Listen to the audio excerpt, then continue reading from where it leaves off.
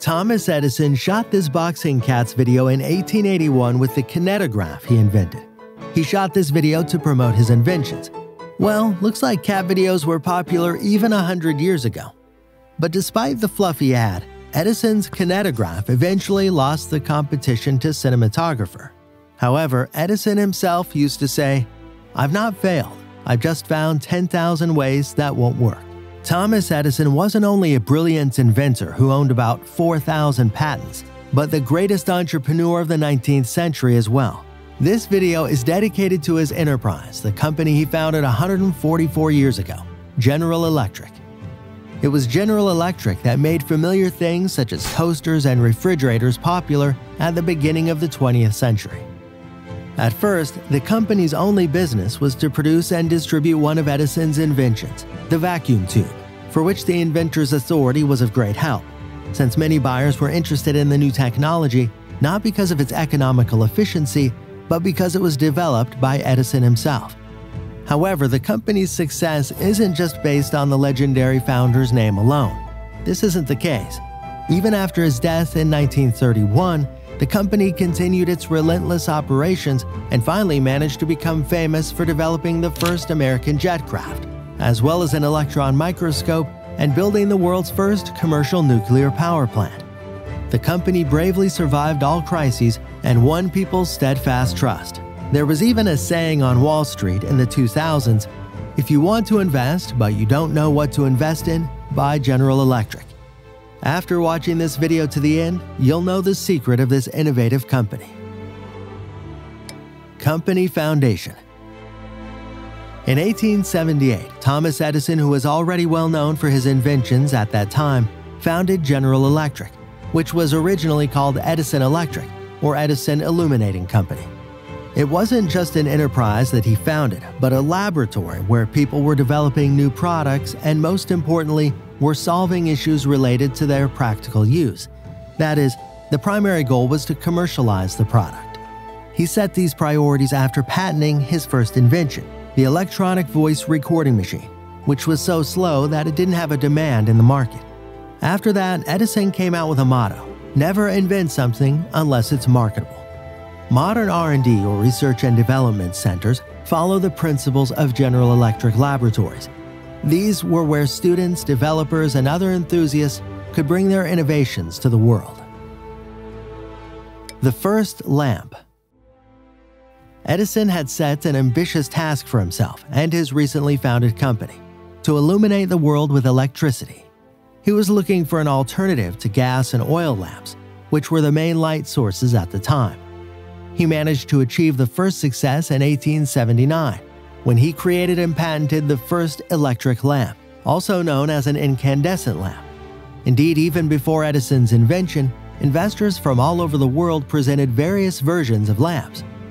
As for the incandescent lamp, the first version of this lamp was invented and patented by scientists from Canada in 1874. But these inventors failed to find money to finalize their invention. 5 years later, Edison bought the Canadian's patent for $5,000, enhanced it, and presented it to the world. And it's not just about legal issues. Edison was really the first to create a commercially viable electric lamp with 1,200 hours of service life. He used charred fibers of Japanese bamboo as a filament in the lamp. So how did he come up with that? By trial and error. Although we shouldn't speak about errors in this case. Remember that Edison himself said, "I've not failed, I've just found 10,000 ways that won't work." To find this material, his laboratory experimented with silk, paper, cardboard, and even nutshells. Business and no offense. The next stage was a power supply system. Edison opened the first power plant in 1882, which made it possible for New York to switch to incandescent lamps, which worked on direct current from the power plant built by Edison. It provided electricity to New York only, but the company began to make money on vacuum tubes.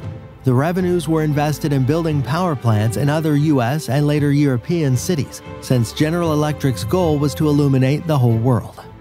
This is how the Italian company Continental Edison was founded. Edison provided it with a license to use his inventions and technologies, to build power plants in particular.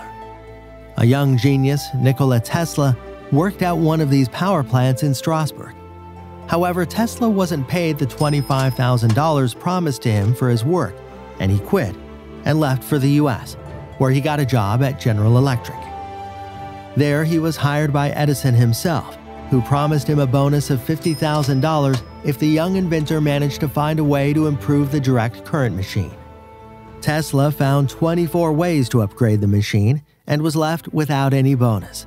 Explaining this, Edison said that it was a joke and the immigrant failed to understand American humor. Tesla quit and founded his own company 2 years later. It wasn't only Tesla who worked for Edison. The company was developing and creating more and more jobs. Thus, Henry Ford got a job at General Electric as a mechanic in 1891. When working for Edison's company, the future father of the American car industry was invited to one of the social parties where he met his boss, Edison. By that time, Ford had already attracted attention for his invention, a horseless carriage. Edison was impressed by Ford's invention and his enthusiasm and urged him to stick to his idea tooth and nail. Ford followed his hero's advice and soon quit General Electric. Later, he started his own car manufacturing business. Competitor. In the 1880s, Edison and his company were focused on developing the market, providing more and more incandescent lamps to illuminate cities, as well as building power plants to power those very lamps. In fact, the market was empty. Edison was one of the pioneers, which made him a kind of monopolist. But a serious competitor appeared on the market in 1886. George Westinghouse and his company, which bought 40 patents for alternating current electric equipment from Nikola Tesla.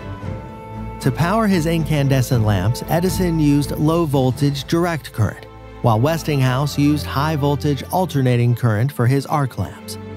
The main problems with direct current was that a significant amount of energy was lost when transmitted over long distances, so this method was effective only at short distances up to 1.5 kilometers from a power plant. The solution to this problem required building many local stations, which wasn't cheap for a city and its residents, but there were few alternatives. At the same time, Edison benefited from it. The need in power plants generated tidy income for Edison's company since it was them who built them. As for alternating current, it can be transmitted over long distances via high voltage lines. On the downside, transmission of alternating current was a high voltage process, which made it very unstable and unsafe and didn't allow to supply electricity to residential buildings. However, Westinghouse managed to solve this problem. He began to use transformers to decrease the voltage. This innovation made the power transmission system safe. Edison understood this, but he didn't give up. He had a plan. War of currents. Edison started with claiming that high voltage in the alternating current systems is dangerous, and the electrical equipment for alternating current violates his company's patents. He applied to court with this accusation, but lost the case. Edison started an information war. The task was to convince people that alternating current is unstable and can easily take people's lives. At the time, the USA practiced execution by hanging.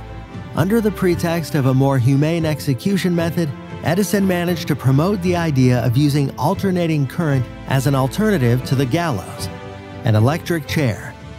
The New York City authorities ordered a generator for the electric chair from Westinghouse, who wasn't happy with this order.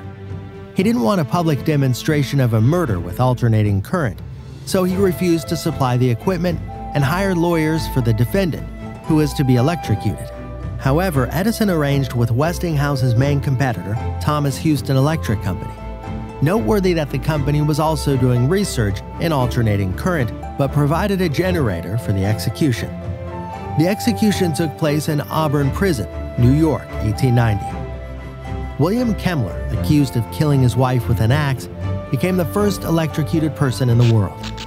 Westinghouse commented on the execution with the following words: "They would have done better with an axe." The information war continued. Mass media widely covered deaths from high-voltage alternating current lines, and Edison's people filmed another execution, which was supposed to finally nurture people's fear and horror of alternating current: the execution of Topsy the elephant. Edison's campaign aimed at degenerating his competitors, or rather their technologies, and it was a great success. The so-called War of Currents was gradually becoming less tense. But to secure an even stronger position on the market, Edison's electric company merged with Thomas Houston Electric Company in 1892. The merged company was called General Electric.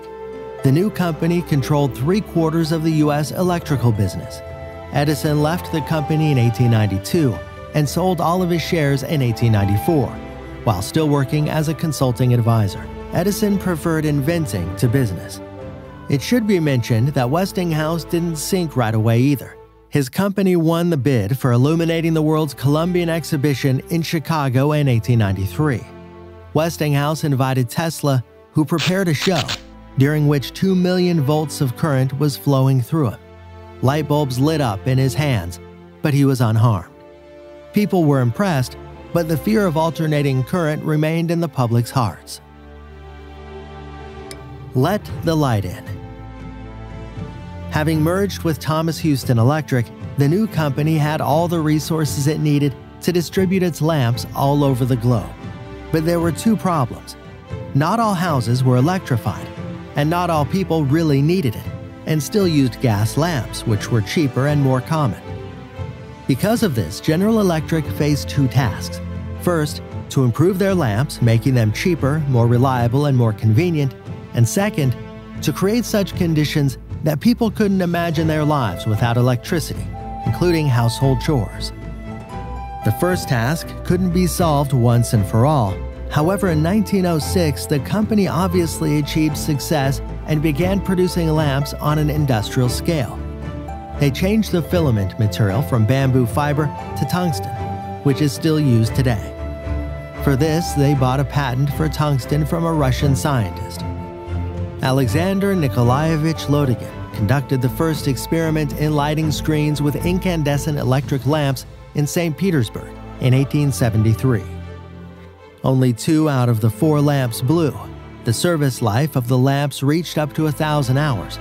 However, in his homeland, the scientist was associated with revolutionaries who were arrested in 1884, and Lodygin decided to leave the country. Lodygin then patented his idea of using a metal thread of tungsten, osmium, iridium, and palladium in the US in 1890, and sold his patent to General Electric in 1906. However, since the tungsten filament was quite difficult to produce, General Electric managed to reach industrial-scale production only after an improved method was invented by William Coolidge, a scientist working for General Electric in 1910. Meanwhile, there was another problem related to the filament quickly evaporating in the vacuum, which was solved by General Electric's other employee, Irving Langmuir, who suggested producing lamps filled with inert or rather heavy noble gases such as argon, which increased their service life and improved light output. However, the company couldn't be completely satisfied with success until solving the second task. If there's no electricity everywhere, not everyone would need their lamps. To solve this problem, General Electric started producing refrigerators, because refrigerators always need electricity. The company heavily invested in this production and launched a large-scale advertising campaign. After a few years of hard work, General Electric took the lead in this market segment. At the time, their refrigerator cost about $300, which is about $4,000 in today's prices. But even this price still was 3 times cheaper than competitors. A decade later, a refrigerator will become an integral part of the American home interior, and by 1962, 98% of American families had a refrigerator compared to only 20 in Europe and 5 in the USSR. Management. The best scientists and investors of the 20th century worked in General Electric's laboratories or R&D centers. For example, Nobel Prize winners Irving Langmuir and Ivar Giaever. A minor invention every 10 days and a major invention every 6 months. Thanks to this working principle, which was established by Edison himself, the company easily created new industries. For over 100 years, General Electric had been one of the most reliable and profitable companies in the world. However, extensions also caused certain difficulties. Not all industries turned out to be profitable. Besides, the company management simply failed to cope with such high workload, which was especially felt in the 1970s. A new CEO, Jack Welch, managed to lead the company out of the crisis. Over 20 years in position, from 1981 to 2001, he managed to increase the conglomerate's value from $14 billion to $400 billion, for which he is known as the manager of the century. After leaving the company, he shared the principles which helped him to achieve this. Change yourself before you have to do it. It's important to react to changes as they come. You must be ready for them and react quickly. When the speed of outer changes exceeds the speed of inner changes, the end is near. Simplicity and clarity are the key to success. It's important that every person in the company, from the top to the bottom, understands what the business is striving for. The results of these principles speak for themselves. Welch gave up those business directions that weren't at least second to the industry and fired up to 10% of the most inefficient employees based on annual reports that compared the employees' performance. Nowadays, the company has refused this annual reporting system. They've introduced a system that implies that an employee, including the company managers, is evaluated by an independent auditor. It works as follows. The company employee uses an app to send his work results to the auditor, who provides feedback. At the same time, the employee's management doesn't get the auditor's report. It's only the employee himself who sees it. This system makes employees more honest in their reports, as well as look forward to the feedback with great enthusiasm, being ready for the changes that could help their personal performance. However, this system also has a drawback. How can the management decide on the employees' salaries if they get no information about their performance? So, it may happen that the company still has a shadow reporting for the company management. On the other hand, an employee's or a manager's performance in any company can be judged by his work results, instead of relying on the notorious reports that management and many companies use as a tool to punish subordinates. Understanding this, many employees of different companies have learned to compile these reports as to avoid punishment. That is, to report untrustworthy information and avoid and despise the auditors who provide information to the management, seeing them as a kind of watchdog of the management. Conclusion. Nowadays, this global corporation is having a rough time. In the year 2017, the company's stock price almost halved from $30 to $18. Warren Buffett got rid of all the General Electric stocks in the same year. Back in its day, the company managed to survive the Great Depression, the death of its founder, as well as 2 world wars, after which it became famous for cooperation with the Apollo program. Their developments included rugged rubber for the soles of the astronauts' boots and transparent Lexan, a polycarbonate resin that replaced glass. This material was used to make visors for the astronauts who conquered the moon. The current situation in the company is far from its first crisis, but perhaps the last one. Who knows?